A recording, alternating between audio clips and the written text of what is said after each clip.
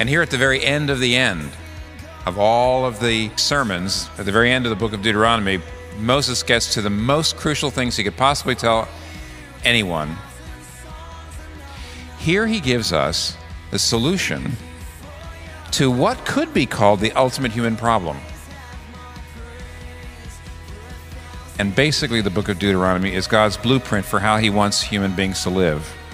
And it's a marvelous blueprint. It's a vision of a life of integrity and joyful unselfishness. We know what is right to do, we can't do it. That's the ultimate problem of the human race. That's the biggest problem. We know what to do, we're powerless to do it. What's the solution? Look at this. It's amazing.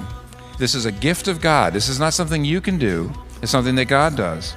Verse 6, in spite of being banished, in spite of all the curses, in spite of the fact that you've blown it, verse 6, the Lord your God will circumcise your hearts.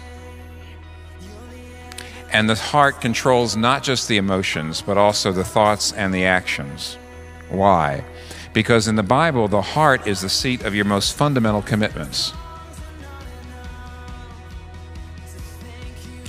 The things that you most hope in, you most believe in, you most look to, and you most live for.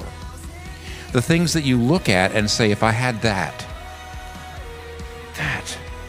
then I would be happy, then I would have meaning, then I would have value. Whatever those things are that you look at like that, that determines everything. The heart is the place where you decide what most turns your crank, what's most exciting, what most captures your imagination, what you most love, what you most find beautiful and attractive. And whatever those things are, that affects everything else. That shapes everything else. To say you need a circumcised heart is God's way of saying, and Moses' way of saying, it's not enough to obey God out of duty alone. It's not enough to obey God externally only. It's not enough to only serve God because you have to. You ought to serve God because you want to, because you love to.